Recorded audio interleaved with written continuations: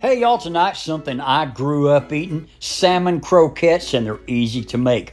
All you're going to need is some regular or seasoned breadcrumbs, some canned salmon that you put into a bowl and kind of break up. Remove any cartilages or bones, but if you happen to miss some, don't worry, you'll never know they're in there and they won't hurt you. Then just add a little bit of garlic, an egg, red onion, lemon zest, season to taste with kosher salt and coarse black pepper.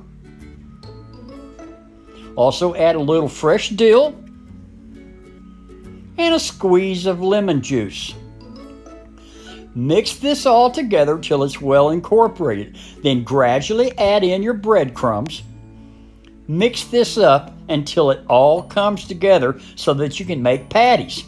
Then heat a skillet on medium-high heat, add a little oil, make sure the bottom's coated, add your patties, and you want to fry each side for just about 3 or 4 minutes until you form a crust on both sides.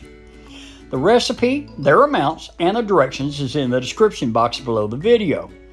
After you got a good crust on both sides, plate it up, hit it with a little squeeze of lemon, and enjoy.